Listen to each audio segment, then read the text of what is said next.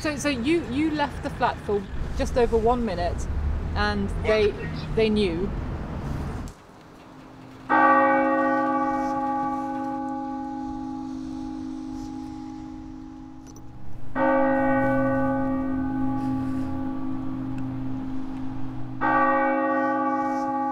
This is my neighbourhood of Moscow, and in all the years I've lived here, I've never seen it this quiet. This is a city that's now in coronavirus lockdown, and although there are some cars here, some people are allowed to go to work. Basically, there's very few people on the streets. And the way that the government here is enforcing this lockdown is to use high-tech surveillance systems.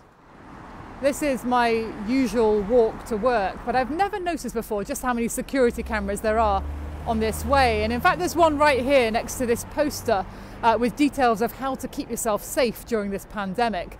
There's a camera there up on the top of the bus stop. Now, tens of thousands of these cameras across Moscow have been fitted with facial recognition software, and that works in real time, scanning people's faces and sending instant alerts to the police, who can then detect anyone who might be breaking the quarantine. I spoke to the man who developed the software.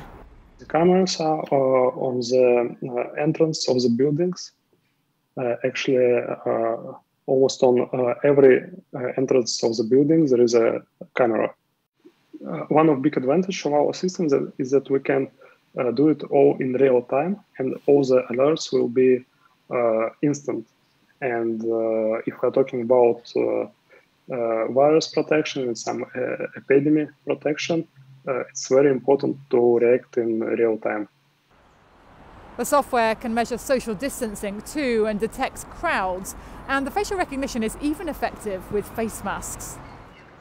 Officials here say hundreds of rule breakers have already been caught, and that includes people who were ordered to self-isolate just in case after foreign trips. Tests for COVID-19. I spoke to one man like that who got busted when he took his rubbish out. The police were at his door within half an hour. So you left the flat for one minute, and they knew. Yeah, and they knew. Yeah. On my question how, they said that it was a face recognition system. Principle for pandemic, it's okay. After, I hope the world would be the same as it was. I really hope. After that, we don't need this control, this total control.